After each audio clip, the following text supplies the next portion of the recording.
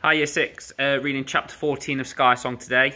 So we've just done a quick recap in class about chapter 13. Spoke about how Esker had found some courage towards the end of that last chapter, and they found out that the Ice Queen had 11 days to get Esker's voice and the rest of the voices to initiate the Skysong. So chapter 14 is from the viewpoint of Esker once again. So, during the days that followed, Esker bound her ankle with carabao hide and filled every waking hour learning how to face the wild head-on so that she was ready for the Nevercliffs when the time came. She took care of her shadow when fishing. She learned to spot camouflaged snow hares by the flicker of their eyelids. She got her hunting ritual down to just a few words. She tracked snow buntings and geese to see where in the snow they plucked the mountain cranberries from. And with each hour that passed, she grew to understand Balapin more. She knew which yap meant yes and which meant no. She could tell the difference between a hiss and a squawk and a cry from the clouds that could only come from an animal that knew it was free. What she didn't understand, though, was her voice, how every morning since the Ice Queen's visit, her throat felt tighter and sorer than the day before, and a strange iciness seemed to live longer in her tongue.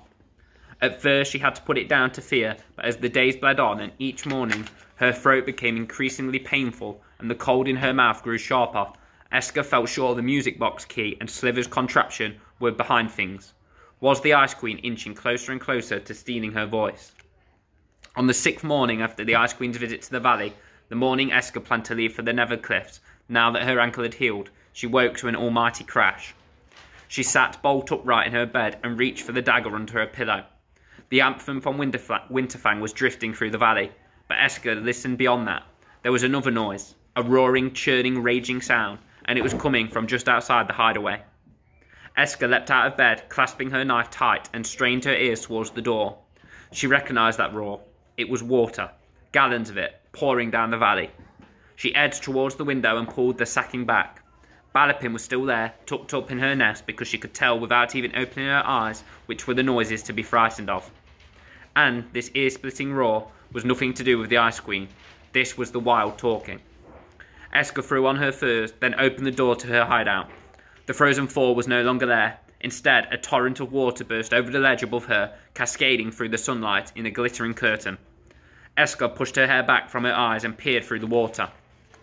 She could see the whole valley, snowy hills spliced into slivers by the waterfall, and she knew that although her ankle was strong enough for the journey onward, now and with the midnight sun only 5 days away, she needed to press on. She would miss these hills. They'd come to feel a bit like home. She cast her eyes towards the largest hill, the one whose snow still clung in knee-deep layers, and blinked. She could have sworn she saw something dark moving across it. She squinted harder. These shapes weren't moving like animals. They were moving, unmistakably, like humans. Esker swung her quiver over her shoulder, then crouched in the opening between the rock face and the waterfall. Balapin's eyes were fixed on the hillside. Whoever it was out there, the eagle had seen them too. For a while, Esker just watched, but when two figures swung into a clear view around the middle of the hill, she frowned. They were a long way away, but even from this distance, Esker could see that they weren't especially tall, and they weren't clad in ice armour either. "Members of the third tribe?" she whispered. Esker watched the figures slogging through the snow. Then she listened to the Ice Queen's anthem and thought of the command the Queen had given to her guards. Were the third tribe still safe now that the Tusk guards patrolled the forest? She knew she couldn't care. This was the tribe that had cast her out, but somehow she did, despite what had happened. What does that show about Esker then, if she's even though she's been treated quite badly by that tribe, she's still worrying about them? What kind of person does that say Esker is? Kind, caring, moves on from bad moments, forgiving would be a good word. She glanced up at Balapin. "Come on, let's take a closer look. I need to know that Flint and his tribe are safe." Esker strode off. The eagle didn't follow, but the pull of other people drew the girl away from the waterfall. She crept to the rowan trees at first, and when out in the open, she darted between rocks and ridges. She couldn't risk being seen just in case the figures were in fact Tusk guards. But when she reached the foot of the largest hill and squatted down behind the boulders at its base, the remains of a long ago landslide, Esker heard Balapin cry. High-pitched, drawn out, it was a warning.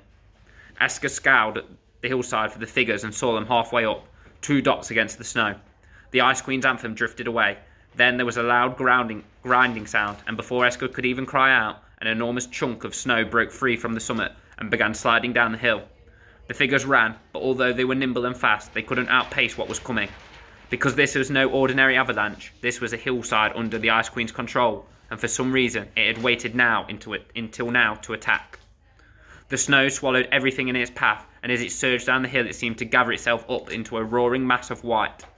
Esker's mouth dropped open. The avalanche was full of faces built from the snow itself. Horns and fangs and bulbous noses, hooded eyes, pointed ears, gaping mouths. They leered forward, spreaded jagged wings, and the snow roared around them. Realising that the avalanche was now only metres away from the figures below, Esker leapt up onto the boulders, her instinct to help overcoming her fear of who these people might actually be. "Move to the side, not down," she yelled. "You can't outrun this." But her voice felt sticky in her throat, and as if the words were only just struggling out. She darted round the side of the hill and threw her arms up into the air. "Over here," she cried, "over here." The figures swerved towards Esker, but the avalanche was moving faster now, and with a hideous roar the faces in the snow swallowed the figures and continued to tear down the hillside. Without thinking, Esker rushed towards the pulsing wall of snow. She could hear voices screaming from inside the avalanche. Then something small was tossed up into the mist. It landed by Esker's boot, and she snatched it up.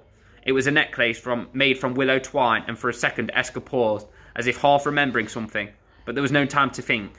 If she didn't yank the victims free, they'd suffocate, or to be dashed to their deaths on the boulders at the bottom of the hill.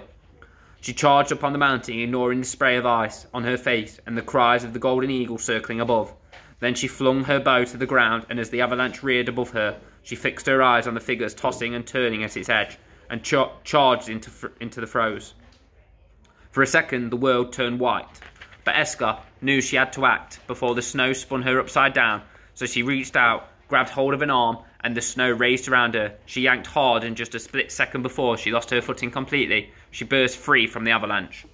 She pulled back from the figure and gasped. She was face to face with Flint, and suddenly she realised who the wheeled twine necklace belonged to. Blue. Esker murmured as she watched the avalanche storm towards the boulders at the bottom of the hill. Flint blinked at Esker in disbelief, and Pebble did the same from his parka hood. Then he scrambled to his feet after his little sister.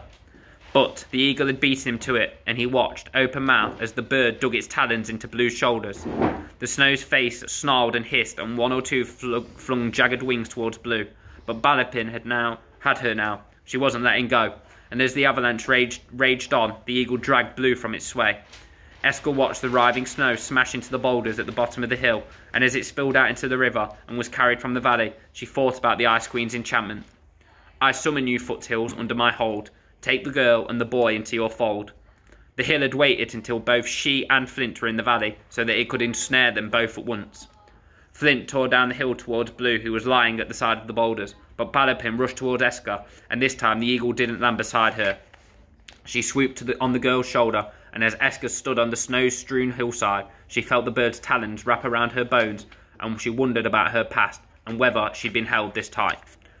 So the Ice Queen set a bit of an avalanche on the hills, and that was that enchantment that she always says. So she trapped Esker and Flint in the same valley, and then she sent the avalanche to try and capture them, but luckily Balapin had saved them. Okay, so next chapter, chapter 15, that is from the viewpoint of Flint, and that will come probably tomorrow. So say bye, everyone.